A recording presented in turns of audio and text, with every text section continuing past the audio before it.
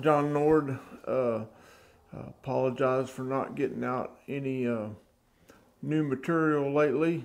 I've gone through another major back surgery and I'm just getting over that. But I wanted to go over an older video today that I put out when I first started this, and it was hot bluing.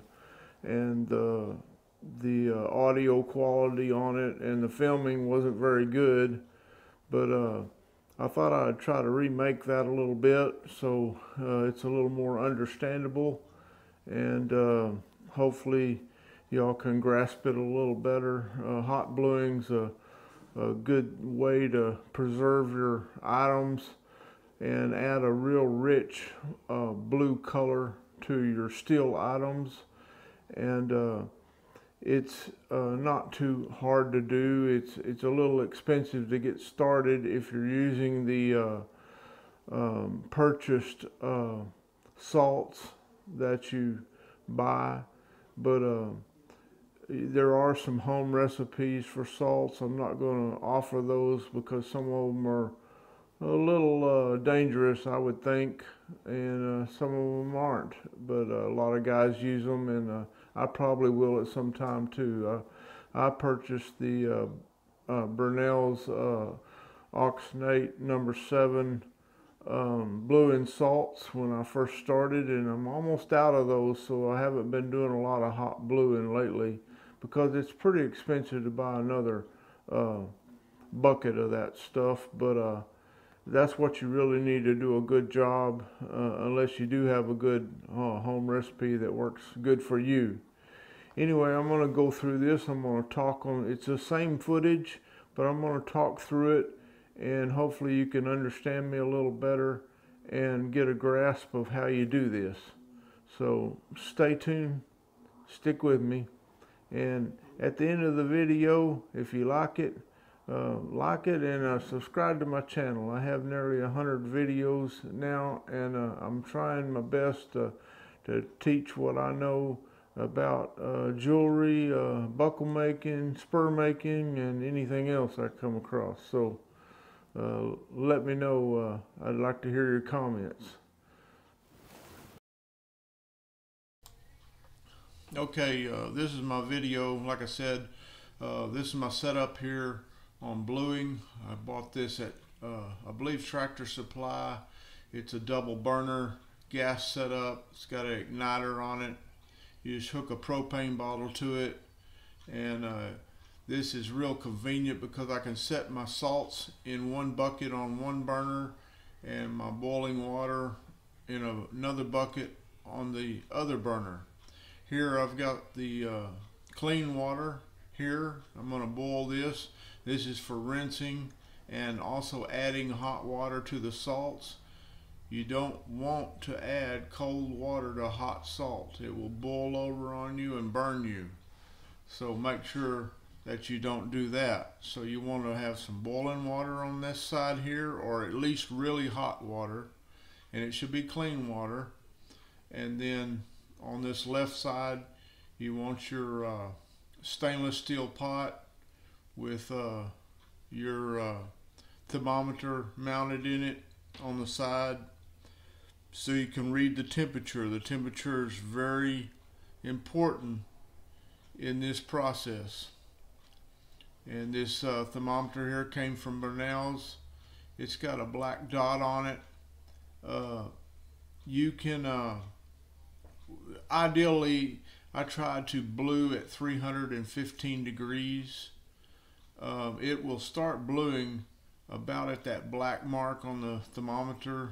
I think that's around 295, but the optimum is 315.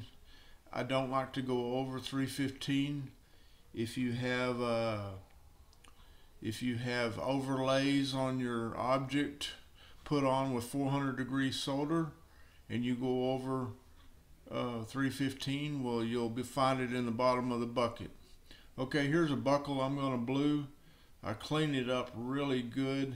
Now you can see here, after polishing it, we have a lot of black polish down in the cracks and crevices.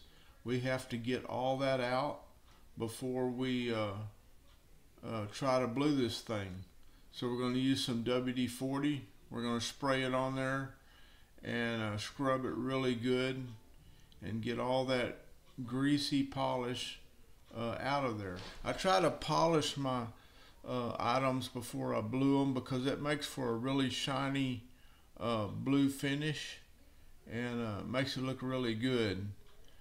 Anyway, I scrubbed this one up with WD-40. Then I have a bucket here and it's got Dawn dish detergent in it. Dawn is really good for degreasing things and cleaning them up good. So we're going to use this a lot.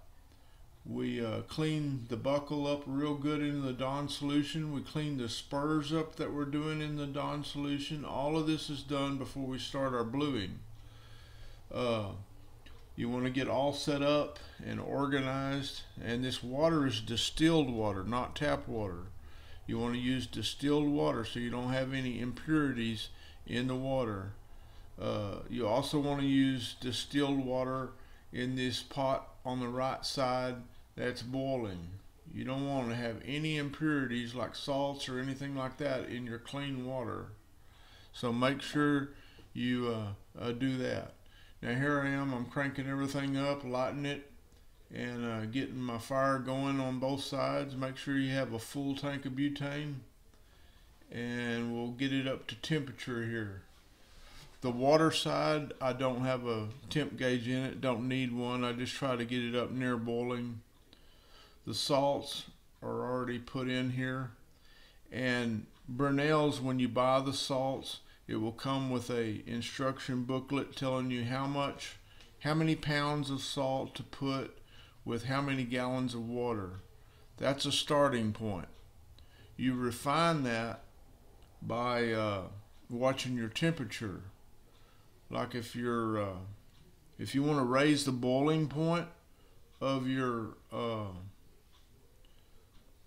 salt, you want to add a little bit of salt. If you want to lower the boiling point, you want to add a little water. This showing the bluing salts oxygenate number 7, comes from Burnell's. I buy this by the 5-gallon bucket, and back to that temperature deal though. You start with Burnell's instructions about how much to put in there. You start heating it up and you watch your gauge. If it starts boiling before the 295 or the optimum 315 point, you want to add a little bit more salt. That will make the temperature increase to get it to boil. And optimally, you want it just boiling at 315. If you're boiling at say 320, you need to bring that down. So you want to add a little bit of water. And these instructions are laid out in Burnell's guide for bluing. So you can go through that. Okay, now here we're boiling, the salts are boiling, and you want to make sure this salt does not get on you. It will stick to you and it will hurt and burn your arms real good. So you want to wear gloves and everything. I've got hangers on my spurs here, and you have that hanger coming up out of that salt so you don't have to get down near it. I've got it boiling just at 315. Now when you put your spurs in there, it's going to quit boiling for a few minutes, and then it will come back to the boiling point. And like I say, it's real important to have it boiling at that temperature. Now here's the buckle. I've got it on a hanger also, and the hanger sticks well up out of the salt. And I raise it up and I check it after about 5 minutes. I just look at them to see what kind that they're turning colors. And typically we want to boil them for about 15 minutes, but that depends on the shade you want. But 15 minutes has been good for me. And I rinse them a couple of times during the boiling process. I take them out on the hanger, I dip them in that clean pot of water and put them back into the salts. I do that during that 15-minute period. And that's it. Hope I helped you decide whether you want to blue or not. It's a good practice. After you get these blued, you might want to wax them with Renaissance wax.